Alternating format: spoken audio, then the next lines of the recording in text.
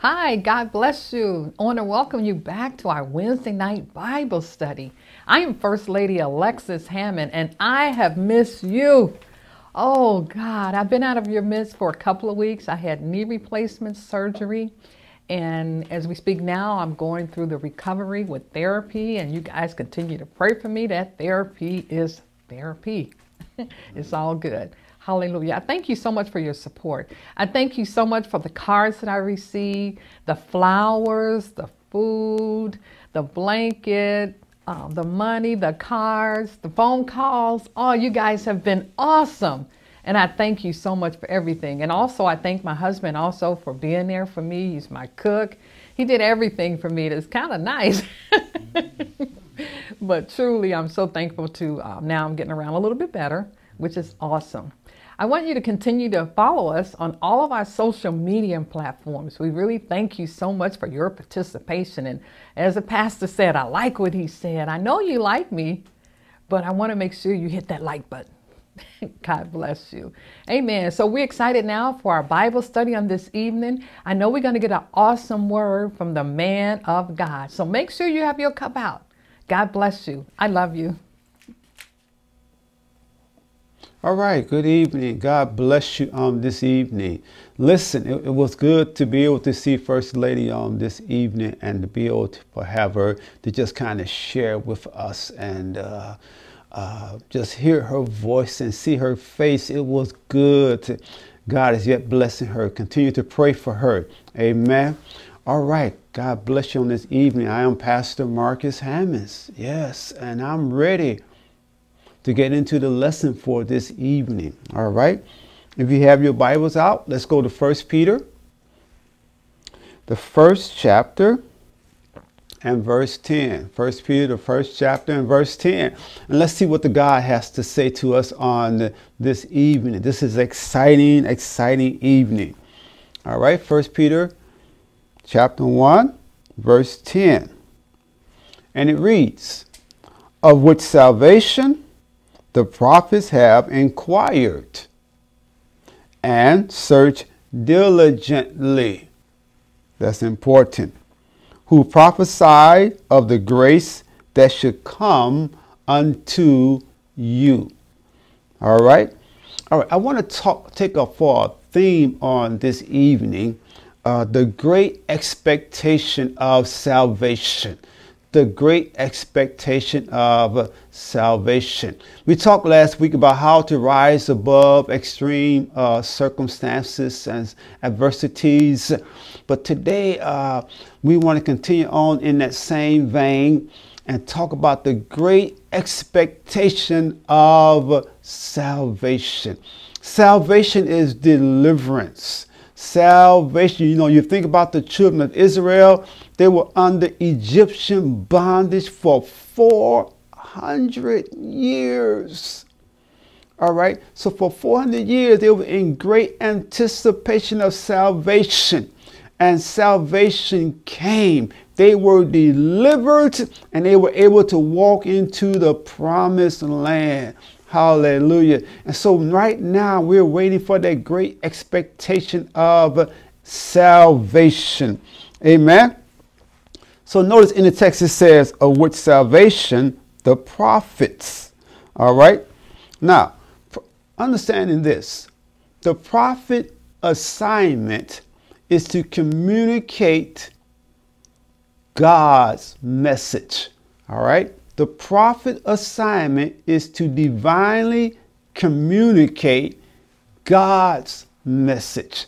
His assignment is not to manipulate, but the prophet assignment is to communicate God's message. Praise the Lord. All right. And so then we see from Genesis to Malachi. We see prophets. We see many recorded prophecies of the coming Messiah. Amen. Now, one of the most familiar prophecies that you may find is in Psalms 24, verses 1 through 10. Let's read that. Let's read that. This is worth reading. We have to read this. Psalms 24, very familiar, verses 1 through 10. It says, the earth of the Lord.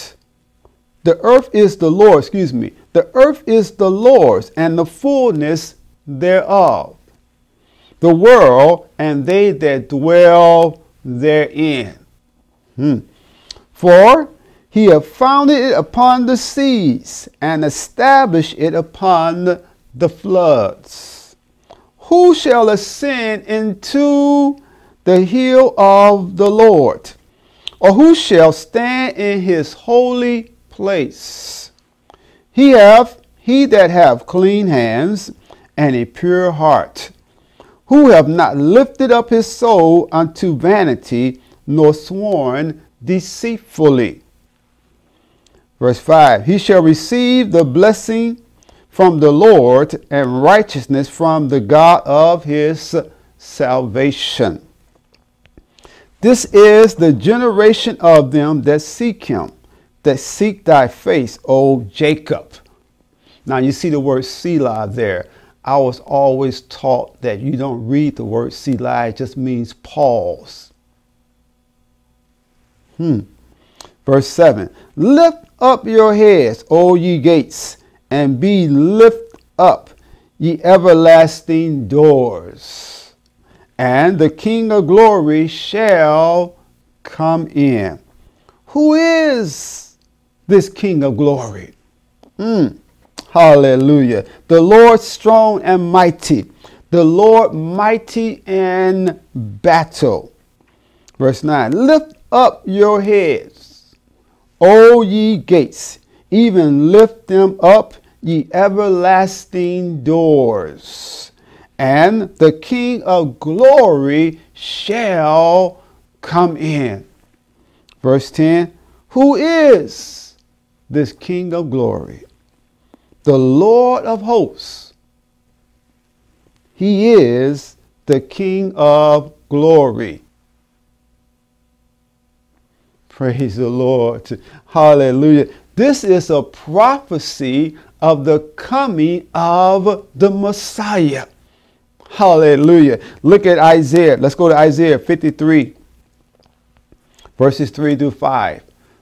Isaiah 53, verses 3 through 5. Another familiar passage of scripture. Another one of my favorite scriptures in the Bible.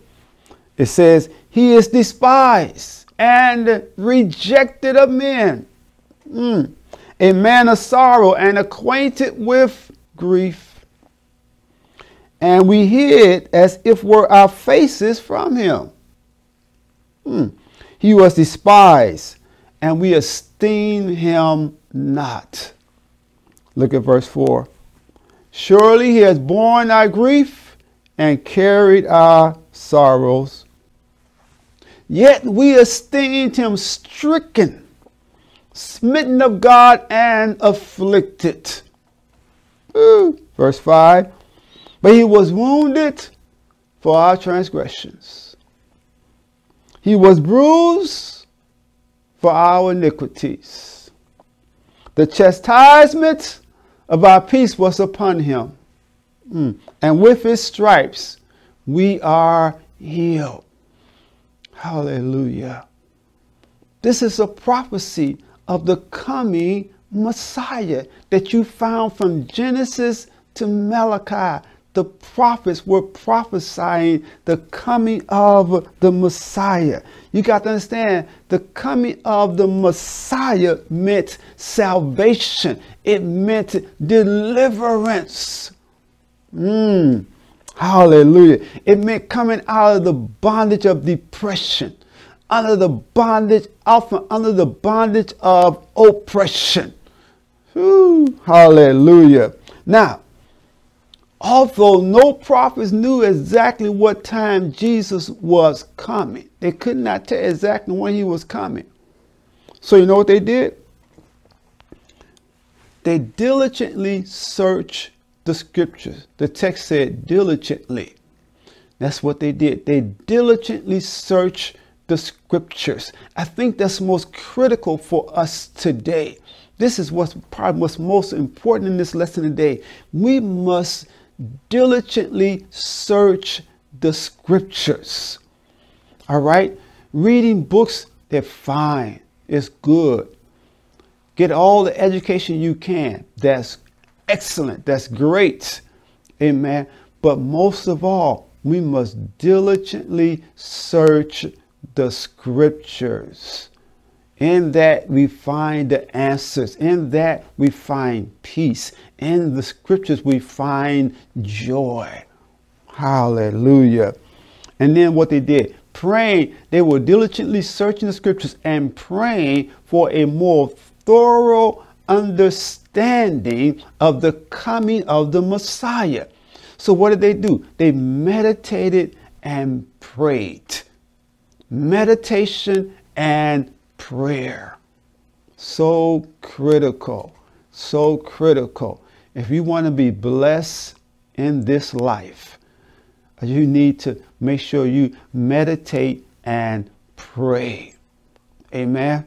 Wow. Okay. And so they realized the coming of the Messiah would change their lives. And remember these Christians were under great persecution. We told you on last week how many of them had to leave their home. And just sometimes with just the clothes on their back. They had to leave their job, leave their churches, sometimes separated from family. They were under extreme persecution, but they had a great expectation of salvation, of deliverance. Hallelujah. Hallelujah. And then watch this. It let us know many have gone on.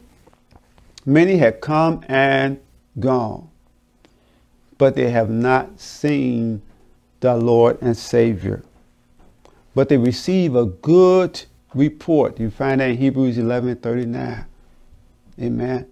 Abraham came and went. Amen. But he received a good report. It's powerful. You must hold on to the faith. Hold on to God's unchanging hand. Amen. Hallelujah. Because the Bible lets us know, watch this in Galatians 4:4. This is why you must hold on. It says in Galatians 4:4, but when the fullness of time was come, God sent forth his son, made of a woman, made under the law. Hallelujah. And so God, look how God did this. He's such a God of decency and order, of doing things decent and in order. So he sent his son under the law, that those who were under the law might be adopted as sons. Hallelujah. God knows what he's doing. He's just an awesome, awesome God. Wow. I want you to get this. I want you to understand this and not just live a life that's living a life on the surface, just wanting the good stuff, what seems so good and pleasurable for now. And if I tell you to study the Word of God, you say, nobody really wants to study or read the Word of God. But listen, sometimes the things that you don't want to do are the very things you need to do the most in life. As you saw my wife today, and she's rehabbing her knee, and all is going well. But as she's rehabbing that knee, she can't look at just what she sees on the outside. All right. She has to understand that what the most of the healing is taking place on the inside, what she cannot see. So stop worrying about what you just see on the outside, what looks so good, what feels so good. But you keep doing what's necessary, amen, that's going to so that you might receive that crown of life. You're living in great expectation of salvation. So she's not just looking at what she sees on the outside, how she feels on the outside, but she keeps doing what she's doing. She keeps working that knee out. You don't feel like doing exercises. You don't feel like stretching that knee back and forth. You just want to let that knee stay in one place. But as you exercise, as you move, as you are diligent with it. And listen, when she goes to therapy, they give her exercises to do. So when she comes back, if she's not any better, first thing they're going to say to her, have you been doing your exercises? And if she says no, then they're going to say, listen, you have to do your exercises. This is how you're going to get stronger. You have to study the word of God, saints of God. This is how you're going to get stronger. This is how you're going to have the peace you're looking for. This is how you're going to have the joy that you're looking for. This is how you're going to have the contentment you're looking for. Study the word of God. Be diligent. Woo! Hallelujah. Because we want that salvation grace. Hallelujah. Thank God for salvation grace. Is salvation grace given to those who don't deserve it? Sure it is. Were you ever at a point where you rebel against God? Were you ever at a point where you disobeyed God? Have you ever in your lifetime rejected God? But thank God for this salvation grace. Thank God for his favor. Amen. And so today we live in that great expectation of salvation.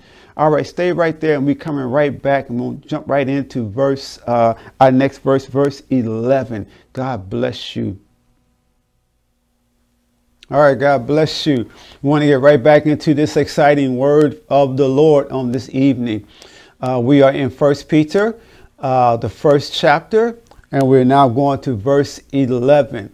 We're talking about the great expectation of salvation.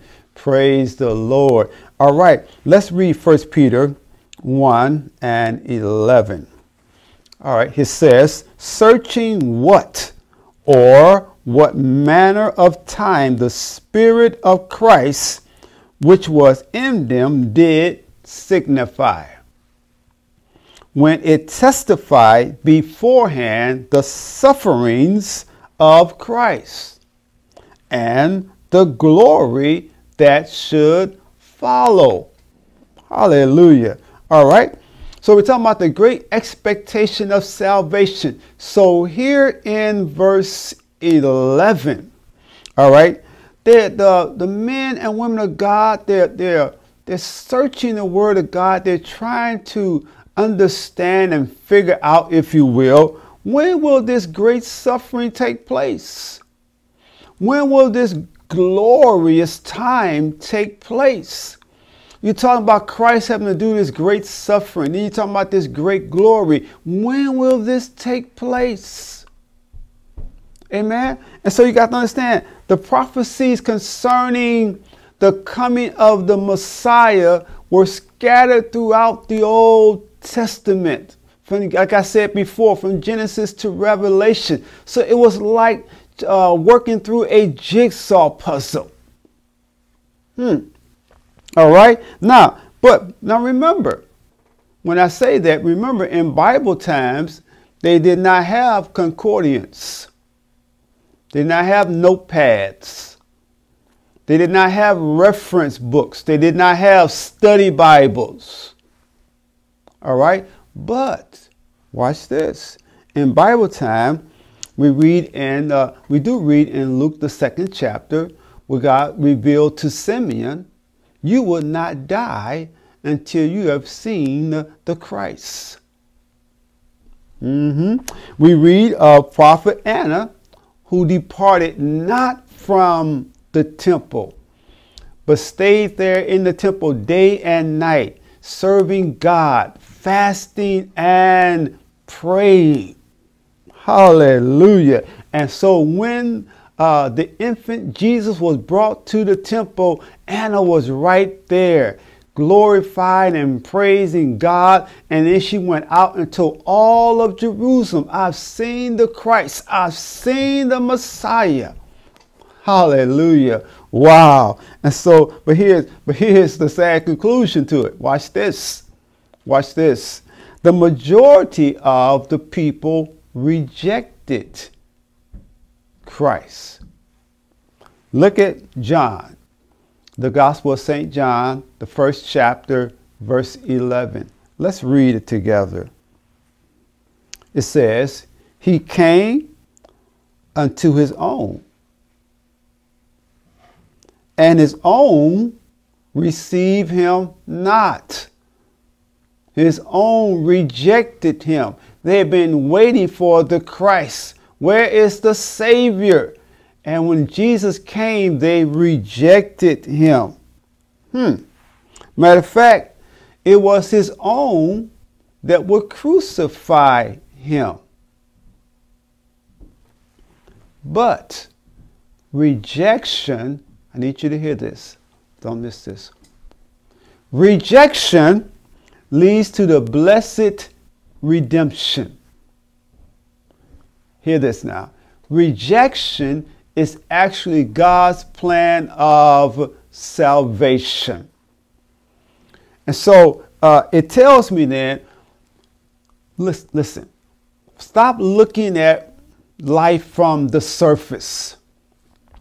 Stop judging your life by what you don't have and what somebody else does have or do have. All right? But you got to understand, listen, you got to continue to search the scriptures. You may not always feel like it. But listen, I found out that things you don't feel like doing are actually the very things that you just need to do. I tell you about my wife, Rehab. Okay, so she cannot just look at how her knee looks on the outside. She can get discouraged looking at how the knee looks on the outside or how the knee feels from day to day. But what is encouraging is what's going on the inside. The healing that's taking place on the inside. You got to know that God is moving on your behalf. He's working it out. It may seem like a jigsaw puzzle right now, but God knows exactly what he's doing. It's all working out for your benefit. Amen. Don't forget the great expectation of salvation. We're living with the great expectation of salvation, not just the here and now. Amen. All right, let's go to let's go to verse 12 and let's conclude this lesson on this evening. God bless you. I'll be right back. All right, God bless you. Welcome back. Our lesson concludes tonight in verse 12. In verse 12, we're in 1 Peter chapter 1, verse 12. And verse 12 is really exciting. We're talking tonight about the great expectation of salvation. Remember, salvation is deliverance. Salvation is coming out from under the oppression, out from under depression, out from under affliction.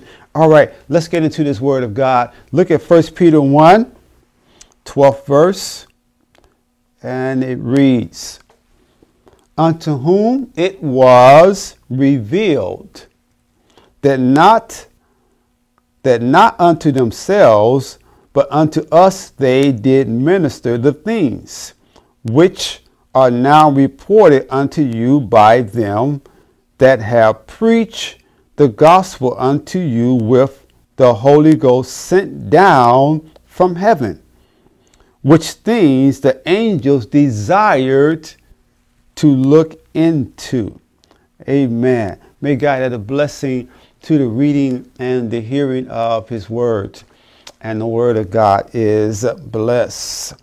Amen. Now, when you look at verse 12, this was really exciting, and this gives a great conclusion to what we're talking about on tonight. Amen. It's amazing that the combined prophecies of the prophets unknowingly to them, watch this, this is exciting, we're setting the stage for the coming generations like us to be able to recognize Jesus Christ as the coming Messiah. Amen. Wow. God is truly amazing. God is truly amazing. Amen. Think about it. Their prophecies, which were somewhat vague and ambiguous, to say the least, right, are very precise and understandable to us now. Therefore, without a doubt, we now know, beyond the shadow of a doubt, we now know Jesus is the fulfillment of Scripture through the prophecies of the prophets of old. We now know that Jesus is the Son of the living God. We now know that Jesus is the King of Kings, that He is the Lord of Lords. We now know that Jesus is the Savior of mankind. Hallelujah. We now know that Jesus is the assurance of eternal life. Hallelujah. Through the prophecies of old, through all of these combined prophecies of old, is now very precise, is now very understandable, and we know that Jesus is the way, the truth, and the life. Woo. So watch this. At the conclusion of the verse, Peter says, these are the things that angels desire to look into. What are you talking about here, Peter? All right. You have to understand. Let's understand this very clearly. The angels had witnessed how, watch this, God created the heavens and the earth. The angels had witnessed how God stepped out of nowhere, spoke to nothing, and created something. The angels then had witnessed how God breathed the breath of life into man, and man became a living soul. The angels had witnessed how God made a path through the Red Sea. How the waters congealed to the right and the waters congealed to the left. The angels have witnessed that. The angels have witnessed seeing Daniel delivered out of the lion's den. The angels have witnessed, hear me now, the 3 Hebrew boys being delivered out of the fiery furnace. The angels have witnessed the walls of Jericho coming down, down, down. But what excited the angels the most was seeing God's plan of salvation. To see the accomplishment of the shed blood. Wow. To observe sin being forgiven and hearts washed clean. This excited them the most. To watch sinners become saints. To watch the immoral now become moral. This excited them the most. The angel of God truly understood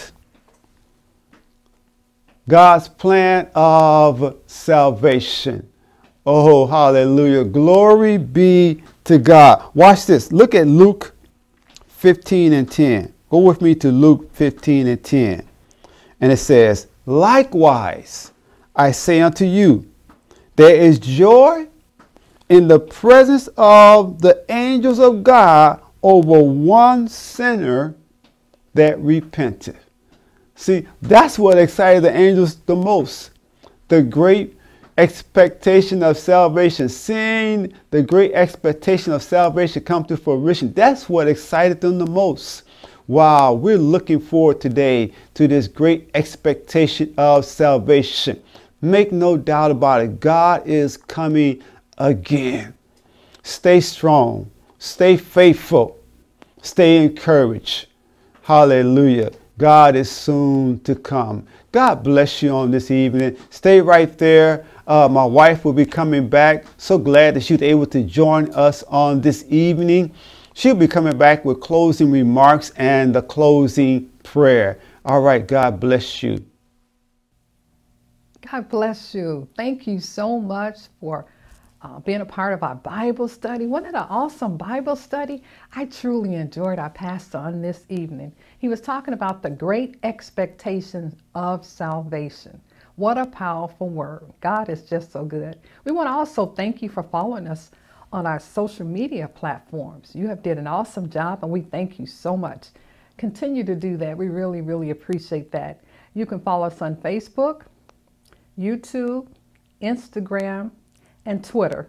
And then we also have our Bible study Monday through Friday from 6:30 a.m. to 7 a.m. And then we also have our Sunday school lesson during that same time. What an awesome time. God bless you. Won't you pray with me?